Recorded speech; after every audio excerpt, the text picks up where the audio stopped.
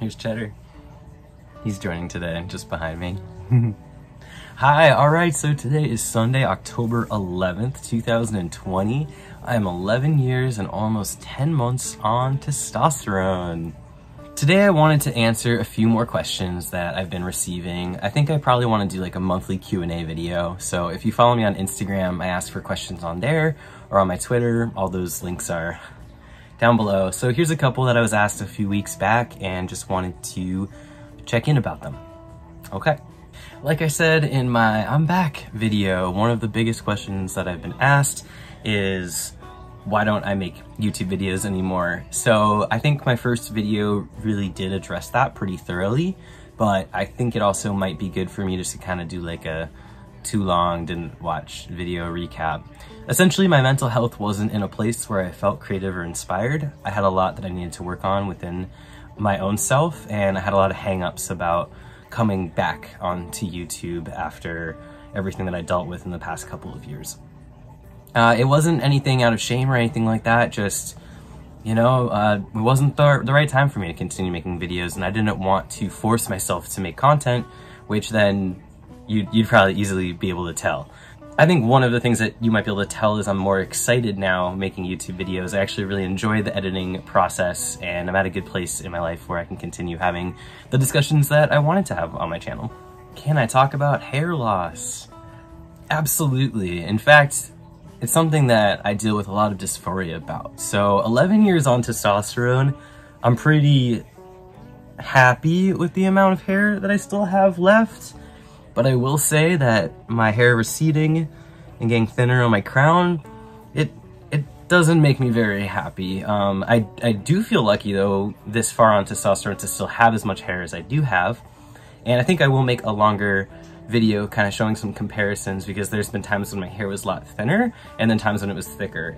But essentially, yeah, it is a big concern, I think, in the trans community, both hair loss for anybody on the trans spectrum. It can definitely be very dysphoria inducing. So I think I'll make a separate YouTube video just to kind of delve more into this dysphoria that I feel about it and why I feel that way and what I've been doing to help alleviate it. And so yeah, check back for that video. I think I'll probably do that in a couple weeks. Is there another book in my future? I really hope so. I say writing really hasn't been something I've done too much during quarantine. I've been more focused on music and physical art. Well, writing is a physical art. I mean, just like painting and stuff like that, embroidering, watercolors, things that I've been trying to learn and keep my mind active. So I do hope someday to publish these short stories that I've been writing. They're actually fiction, but kind of based off some true events that I went through. And I hope that, similar to the intentions of my first memoir, that with these short stories I can help provide some affirmations for youth and people struggling to accept their identity and become the confident and wonderful human being that they are. Have I written some new music? Yes, I have. And my housemate Brian and I kind of have this little recording studio set up, which has been really fun, and I am releasing more music. It's kind of all sitting in this sort of pipeline. I just gotta click release or whatever and pick the day. I think in the upcoming releases I've got 5 songs done, and I just wanted to space them out over the summer. Got distracted, forgot to do that, so I will get back on that, and my link to my Spotify is down below. And yeah, so let me know what you think. Please go take a listen down below. You can find my normal Spotify page, and then it's under the latest releases. Am I in a relationship? No, I'm not. Actually, it's been a while since I've been in a relationship. And I'm not gonna lie, I've been learning a lot about myself, about my friendships, about the people that I hold close to me, seeing my family, staying in touch with them. You know, it's a weird time to kind of be dating during COVID. Other people are, of course, which is totally great for them. But I'm not really actively seeking a relationship right now because a lot of change is going on in my life and I don't really know where I'm gonna be in the next couple years, if I'm gonna move. I've been in this one spot the longest I've ever lived in one spot in pretty much my whole life, which is totally wild. I got my Cheddar, I've got my Jeffrey Palmer palm tree. I've got everything I could possibly need for the single man life here. What is my career path right now? So that's actually really exciting.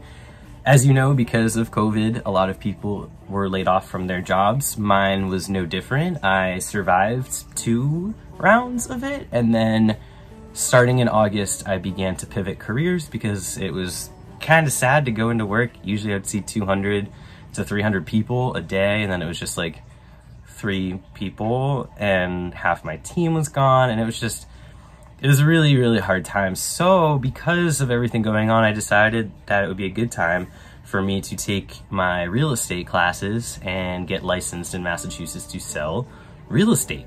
It's not very different than commercial real estate, but it definitely is. It's commission-based.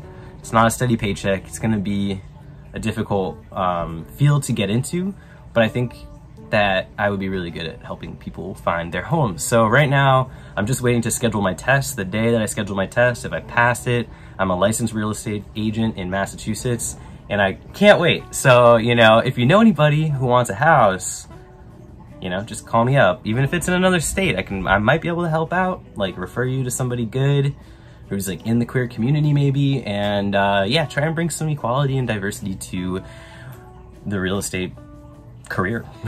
So we'll see. I'll let y'all know the moment I'm licensed. I'm gonna have like a little form for people to fill out, and then you'll get little postcards with me saying, hey, wanna buy a house someday? You know, it'd be like a picture of me and Cheddar. Right, Cheddar? You gonna help me sell houses? Yeah, he's gonna help me sell houses, that's right. So yeah, right now I'm unemployed, just studying for that test when I can take it. Wish me luck. Who are you voting for? Oh, okay, no one actually asked me that, but I did want to make sure that I plugged the fact that no matter who you're voting for, if you're in the US, please vote during the election. I don't care who you're voting for. Yeah, that's where we're at. Go vote. Vote, please vote. Please, please, please, please, please vote. Thank you.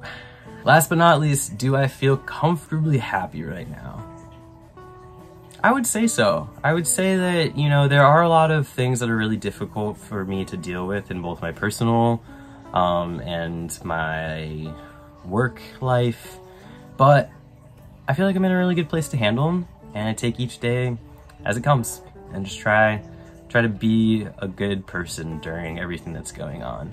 So yeah, I would say I'm comfortably happy, a little stressed out, but we'll see what happens. Never know. Anyway, thank you all so much for coming to my Q&A. I put all the stuff and links down below. I've been going live on Instagram more often, so definitely follow me on there. And I'll be back soon with a new video. And I really appreciate y'all who ask questions. You're great people, and I'm lucky to be able to interact with you. Cool. Much love.